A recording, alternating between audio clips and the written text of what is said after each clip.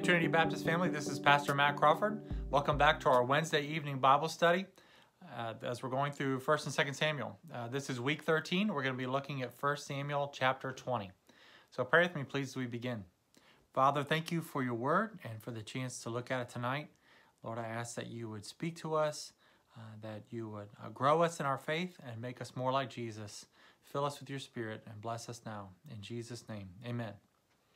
1 Samuel chapter 20, as we look at one of my favorite relationships, favorite friendships in the Bible, a key moment, a moment of crisis in this friendship between Jonathan and David. And you know, we know that often in moments of crisis, people's character comes out and is revealed more than in any other type of situation. And that's definitely the case here with Jonathan and David, as the depth of their relationship and their love for one another, their selflessness is shown in this text. So let's pick up in 1 Samuel chapter 20. It says, David fled from Naioth and Ramah. Remember, he was there with Samuel, and came to Jonathan and asked, "What have I done? What did I do wrong? How have I sinned against your father so that..." Excuse me. I knew that was coming for a while. "How have I sinned against your father so that he wants to take my life?" And speaking of Saul here, Saul's been trying to kill David. He has, remember, the Holy Spirit has left Saul, has gone to David. My assumption, especially by something that Saul says in this text, my assumption is that Saul knows that David has been anointed by Samuel as king, or at least suspects it. And so Saul has been trying to kill him, and we'll see him do that quite a bit more in this book before David becomes king. But it's unjust. That's what David's pointing out here. How have I sinned against your father? David has served Saul faithfully. He's fought. He's risked his life. Saul's actually his own father-in-law.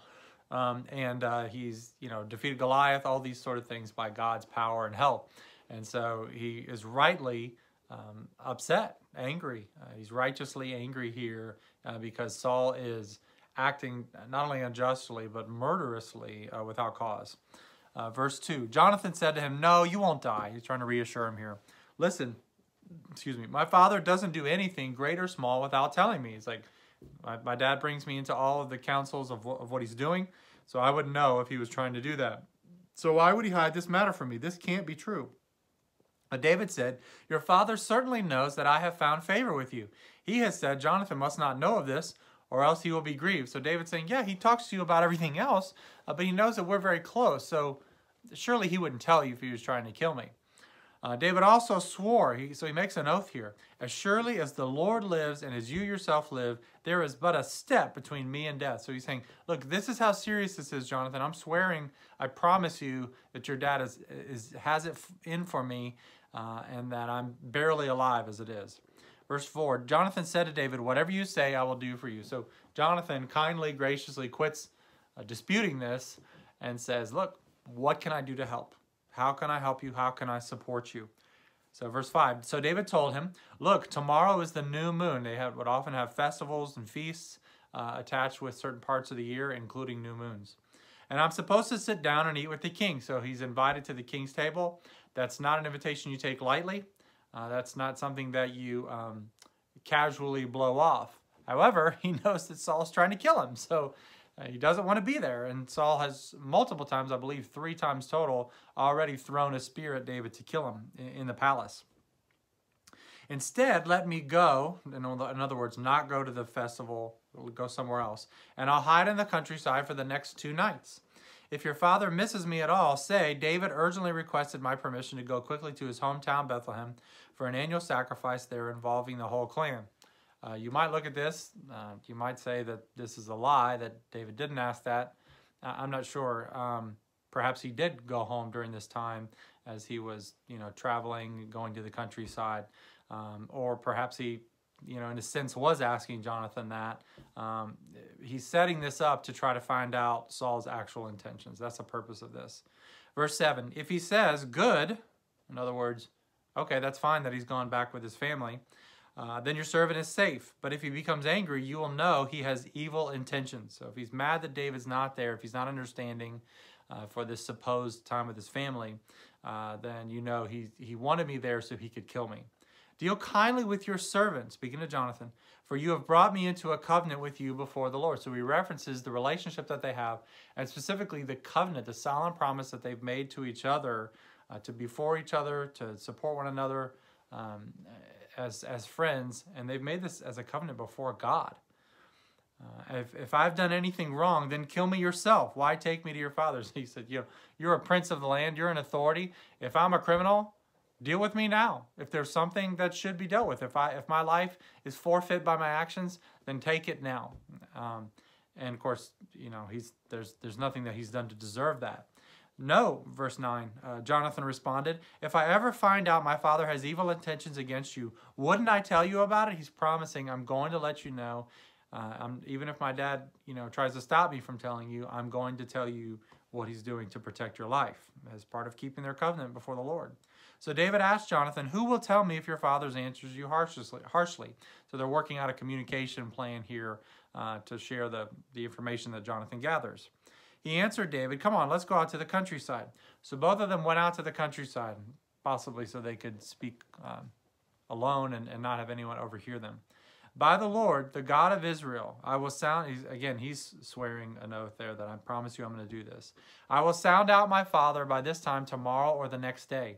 If I find out that he is favorable toward you, will I not send for you and tell you? He's like, he wants David to be reunited with Saul and to be able to openly be there with Jonathan as he had tried before, although at that time Saul tried to kill David in the palace with a spear. Verse 13, if my father intends to bring evil on you, may God punish Jonathan and do so severely if I do not tell you and send you away so you may leave safely. Here's another oath. He's placing an oath on himself that if I don't follow through on my promise to you, may God, and it's a curse down on himself, that God punish me and do so severely if I don't follow through on this. May the Lord be with you. This is powerful. May the Lord be with you just as he was with my father. Seems to be an acknowledgement from Jonathan. I know that the Lord used to be with my father, and may he be with you now, which we know is actually already happening. It's a blessing that Jonathan speaks over David, but it conforms to a reality that God has already made true. Verse 14, if I continue to live, this is big, this is important within the book, within 1 and 2 Samuel. If I continue to live, show me kindness from the Lord. God is giving you kindness. I believe he's going to make you king. And extend that kindness to me. But if I die, don't ever withdraw your kindness from my household. Not just me, but those who are descended from me, those, my wife and children and their children. Not even when the Lord cuts off every one of David's enemies from the face of the earth. So even at the point where God blesses you, David, and all your enemies are gone, and you don't need help from anyone else, still show my family kindness. Because of the relationship that we have, may this covenant between us extend to our descendants. And I don't know if Jonathan had an inkling here of what would happen to him. A little spoiler alert, but at the end of this book, 1 Samuel, Jonathan does sadly die in battle along with Saul, and that's when David becomes king over Judah, and then a few years later, king over all united Israel. So God's anointing over David does come to pass when he becomes king. But I don't know if Jonathan had an inkling here. It's definitely sort of prophetic, whether he means it or not, that he would die. It's also prophetic for how David would honor this commitment, honor this charge that Jonathan gives him. And we'll come to that story when we get there, but it points ahead to a man named Mephibosheth that David would seek out and show kindness to as part of keeping this oath.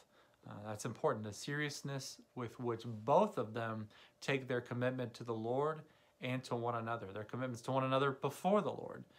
That when they make these vows, they mean them and they follow through, and that's a good model for us. Verse 16, then Jonathan made a covenant with the house of David, saying, may the Lord hold David's enemies accountable. My understanding of that oath is that he's saying, if David doesn't follow through in this, may God require it by the hand of David's enemies. May God use David's own enemies to punish him for not keeping this oath.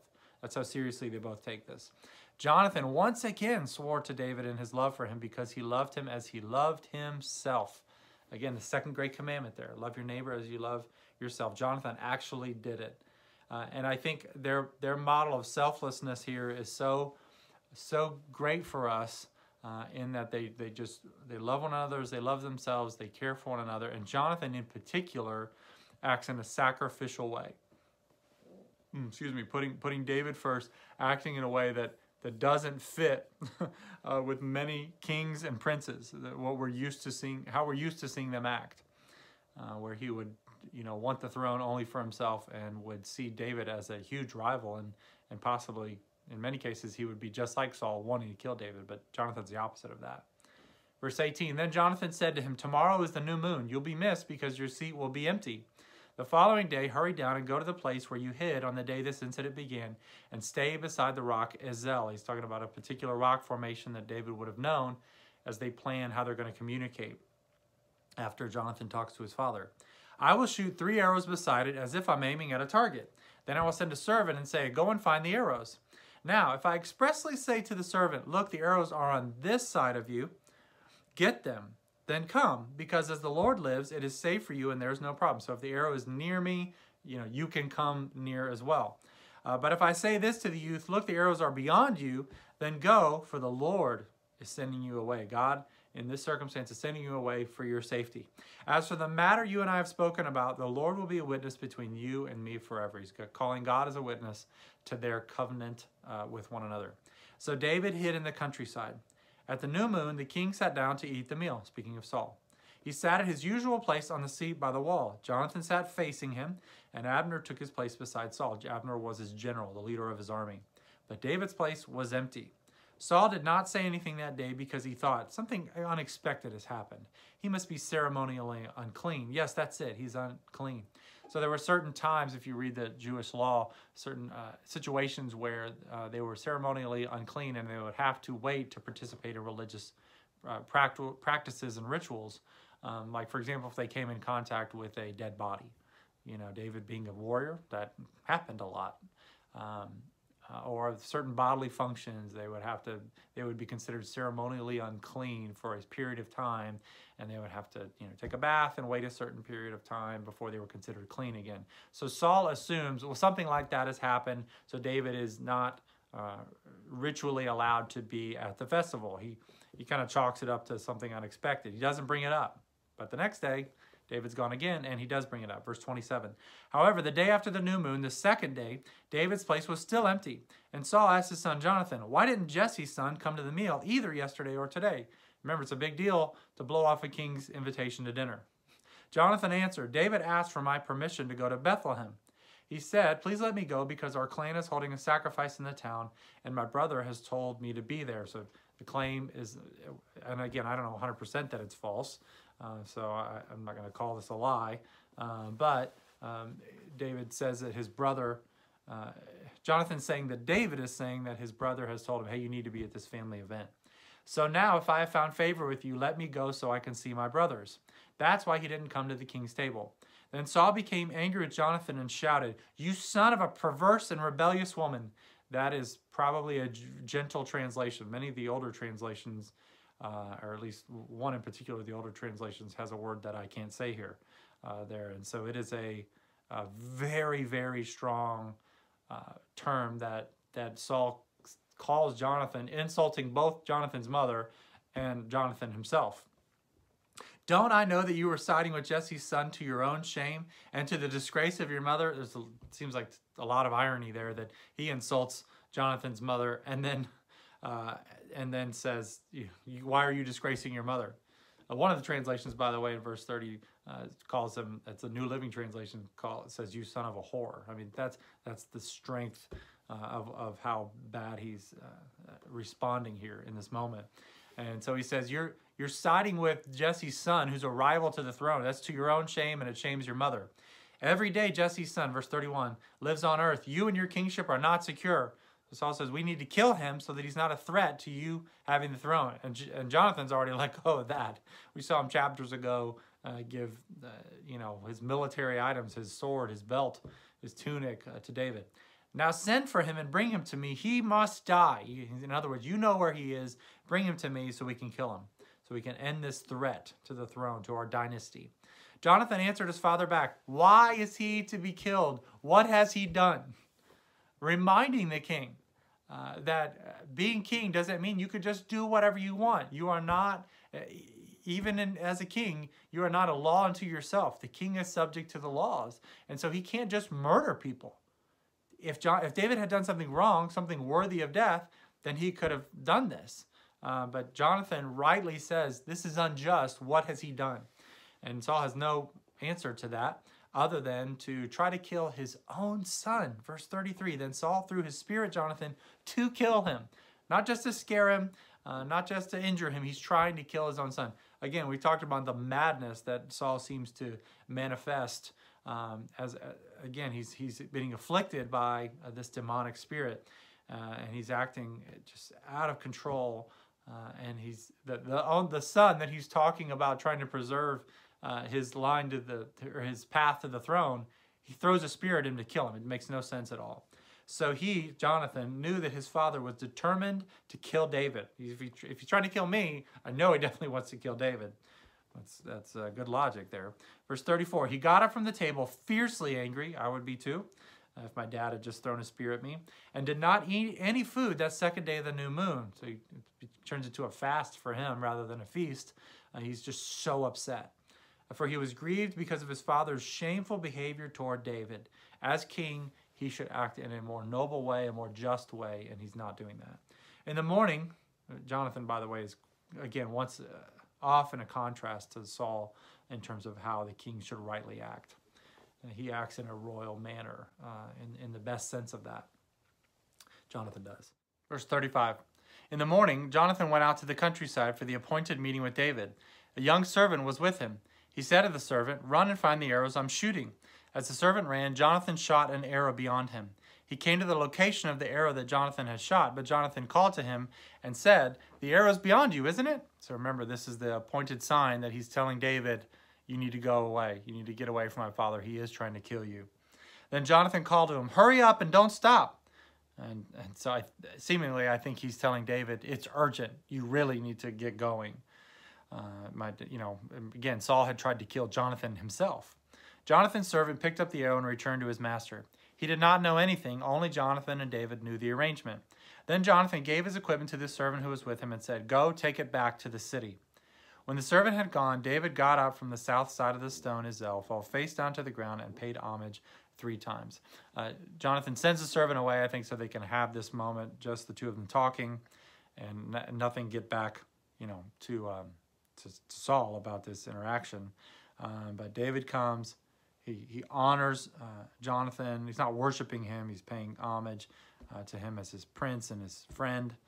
And he's humbling himself, which is a big deal. Remember, he knows he's going to be king, and Jonathan has acknowledged that, I think, through his actions, and he'll say it explicitly even in a little bit. So later in the book. And so it says, then he and Jonathan kissed each other. There's nothing homosexual about that. Some people try to read that into their relationship, and that is absolutely false and a twisted and wicked way of viewing Scripture. But again, remember, in many other cultures, you'll see, people, even men, kiss each other on the cheek. That's a very normal thing. He and Jonathan kissed each other and wept with each other, though David wept more. He's just overcome with emotion here. This is a heavy moment for their friendship. Jonathan then said to David, go in the assurance, he's encouraging him, he's sending him, go in the assurance the two of us pledged in the name of the Lord, in the name of Yahweh, when we said, Yahweh will be a witness. Remember, all caps, L-O-R-D, behind that is the Hebrew name for God, Yahweh. Yahweh will be a witness between you and me, and between my offspring and your offspring forever. So may God hold us both to our oath, to love one another, to love one another's descendants. And may he protect you. Go in the assurance of the Lord. Then David left, and Jonathan went into the city. This is a tough moment for these friends. They were hopeful, especially Jonathan, I think, was hopeful that Saul had turned from his murderous attempts on David's life. But that is not the case. It's even worse than Jonathan had thought. David was right earlier in the passage when he says, as surely as the Lord lives and as you yourself live, there is but a step between me and death. However, don't forget, God has protected David in all of that, and he'll continue to do so. He is the Lord's anointed, and God protects his anointed. 4 big takeaways from this text.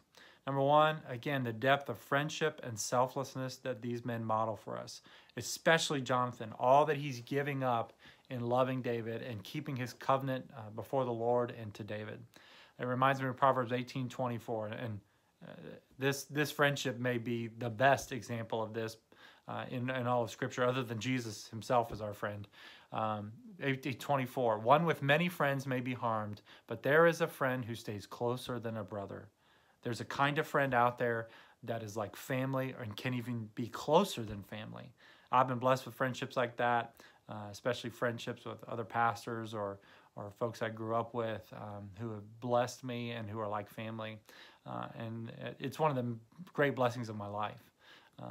And surpassed really only by, in terms of relationship, by my relationship with my wife, which, you know, that's the closest kind of relationship. And that's closer than your other family as well. You know, that's your highest priority relationally. So the question for us is, are you that kind of friend? The friend that sticks closer than a brother, the friend that loves selflessly, unconditionally, sacrificially. Are you giving in that way, like Jesus, right? This is the way that Jesus has loved us. He loved us, Romans 5:8 says, while we were still his enemies, and demonstrated that love by dying for us. He's our ultimate example of this. Jonathan, David show us another way of how it should be lived out. And closely related to that, number two, friendship is an essential part, as I've said in previous weeks, an essential part of discipleship and encouraging one another in faith. And we should be intentional about the times that we spend with others, helping them to grow in their faith, asking them questions of accountability and bringing up Scripture and encouraging one another and praying together. Don't miss those opportunities. You know, friendships should be about fun things, common interests, sports, you know, music, whatever it is you like to do. But be intentional about your friendships to help others grow in their faith, to spur them on to love and good deeds, as the book of Hebrews says. Number three, take your commitments to others seriously. This goes from marriage to family commitments, to promises that you make, to when you're at work and you say, I'm going to do this and I'm going to do it by this date. Be a person of your word. Especially commitments to the Lord. Obviously, your vows before God, your promises to Him, whether it's your marital vows or other promises you've chosen to make to God. Scripture over and over tells us to not take those lightly, to not do those rashly. And we see in Scripture multiple examples of those who do make rash vows before God and how it does not end well. So don't make commitments to the Lord rashly, and when you do, keep them. Keep your commitments to others. Follow through on what you say you will do. Be a person of your word so that people trust you, and ultimately, more importantly, so that God is glorified through your character and how you live before the world as a Christian. Last thing, notice the way that God used Jonathan in his plan of redemption. And what do I mean there? Well, throughout this book, in so many ways, David points us ahead to the Son of David. The way that God uses him, raises him up as king, uses him to destroy God's enemies, especially Goliath, I think is a symbol for us of Jesus' ultimate victory over our greatest enemy, or the greatest giant, over sin and over Satan and death, all the results of sin. So David, so much in the book, points ahead to the Lord Jesus as the Lord's anointed, to the one through whom God is going to establish the kingdom.